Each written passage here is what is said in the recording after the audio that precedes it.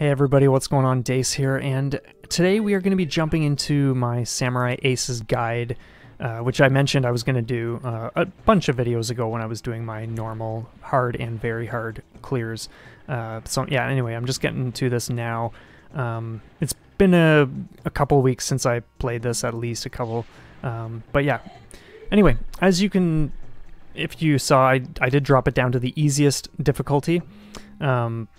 I think that's just an okay place to start.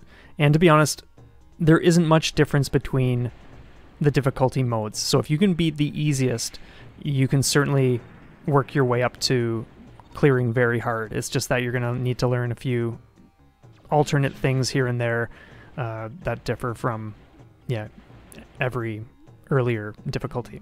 So anyway, there isn't too much to say here except watch out for that shot that goes straight down the middle when he arrives, but then just stay close. Now I decided against covering all the different combinations you can possibly get for the first 3 levels, and because that's just something you're going to need to figure out on your own when you play and get used to the game and whatnot. So yeah, the first level's straightforward. Same with this one for the most part. I always like to just stay close to these guys, and that way, if you're at the top of the screen right above them, you're sealing their bullets. They won't fire. On this mode, they might not even fire at all. I'm not sure. I didn't experiment with that this time around. But yeah, for these guys, simple stuff. If you are doing this stage when you are on stage 3 instead, then those guys will each fire 3 shots. So you just got to be a little more careful, but it's nothing where you need to be swaying all over the place trying to get away. It's just tap dodging. So watch out for that stuff he fires straight down, and then just stay on him and then back away a little bit over to the side, and boom, he's done before his next attack even goes off. So I think one thing that I will focus on is when I use my charge shot and when I recommend using a bomb. If you've never, like if you're new to 1cc's and you want to play it more safe, that's essentially what style I'm playing here, okay? So you can see when I'm using bombs and that kind of stuff, and use that as a bit of a learning tool, like a gauge for when you may want to consider using one. But yeah, second boss down, nothing too crazy. You just gotta make sure you're taking out as much as you can, since that guy has a lot of individual turrets and stuff like that. And the more you play, the more you're just going to see what order to take things out in, just to be playing that much more efficiently. I usually use a charge for here because then I'm hitting the building and that big tank thing. And then typically I like to be over here right for when the guy comes out of the ground. And you can just stay right on him. Point blanking is amazing in this game. And then get as many buildings destroyed as you can. I'm not using auto fire here. This is all just rapid tapping. So I'm not sure if you're... I couldn't tell you if the auto fire rate is different from just what I'm doing tapping, because I don't use it. But yeah, so anyway, stay to the side when he does that first attack, and then just stay in between or move to the side. Learn when you can get close or closer, just to do that extra bit of damage, since the missiles coming out of your character will be hitting faster than if you were at the very bottom of the screen with a faraway target. And here we are already, stage 4, so just stay right in between those as the guy moves either to the left or right. Clear these out of the way. You only ever need to pay attention to these dudes when they come forward and fire, like that. If they're in the back row, they're not going to fire, so you don't need to, yeah, worry about that at all. So pretty easy stuff. Just stay on one of those to get rid of it right away. You can bomb there if you want. I recommend lining it up so that when the 2 cross over near the top of the screen, one bomb is killing both of them simultaneously.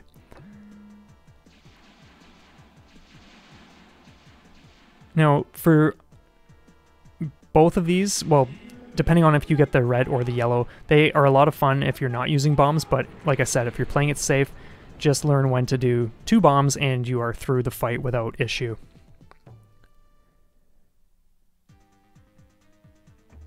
So I start on the one side, clear the tanks, and then you have a few more that filter in. And then I just wait over here because the 2 ninjas, so 1, 2, start clearing the tanks, take out those guys, clear the tanks again. This can be a tricky spot on, okay, take out the red guy and then just stay in between there. If I don't finish my thought, I will, yeah, leave a note or something, but then just more or less stay down the bottom. You're not going to get hit because they're firing to the sides. Use a bomb there just to not risk anything, and then just clean up these dudes. But yeah, there will be some differences when you step things up a notch in terms of difficulty, but it's not going to be so crazy that you won't be able to handle it. So you want to take these 4 ninjas out as quickly as possible, so just learn when they show up so that you can release a charge attack for pretty much each one, and then just back off when you know you need to. Or if you just want to make sure you don't fumble anything, then that's fine. Sometimes he'll go to one side, sometimes the other. That sound you just heard, that was a 1-up, an extend that we just got. So we're sitting at an extra life and 4 bombs. So if you have never seen the method for this, it can seem like a really, really intense fight, but you just stay right in the middle, match his position, stay in the middle, and just keep firing. Do not let up. Sometimes you will need to just make a tiny adjustment, and boom, he's toast.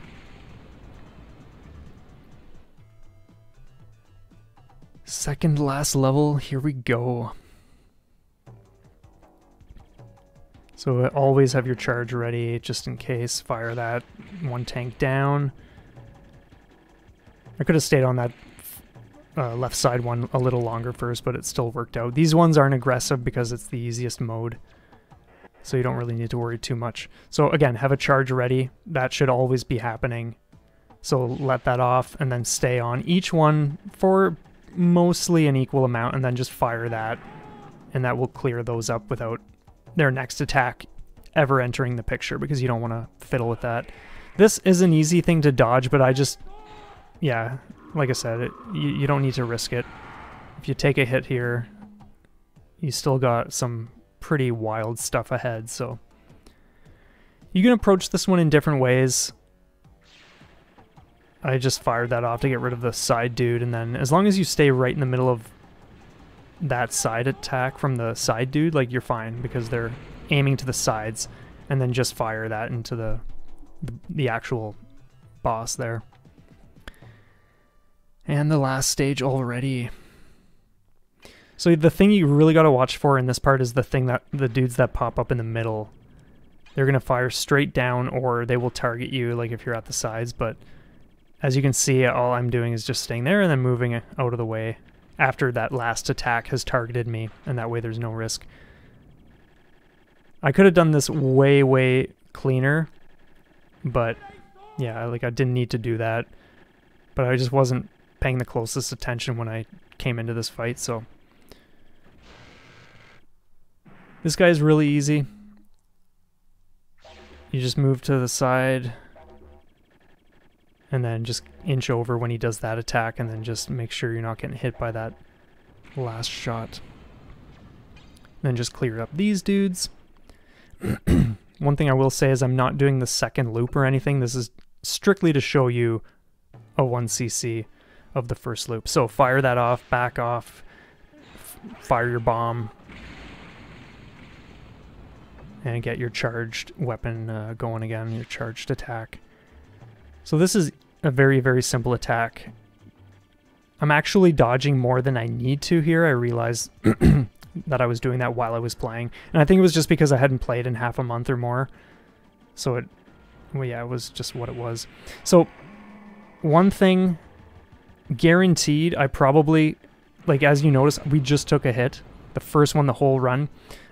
I think what contributed to that was backing away when had I just stayed on him the whole time. The reason I backed away was because I couldn't remember exactly what he does, because normally he's not on the screen for long enough for it to matter. So I backed away, but that's precious point blanking that I could have been doing, and I probably could have taken him down. But yeah, as you can see, that's the run, that's the guide. There isn't much to it. It will still take some serious attention and whatnot. So do your best. Let me know if you have any comments. Thank you so much for checking this out, and we will see you next time.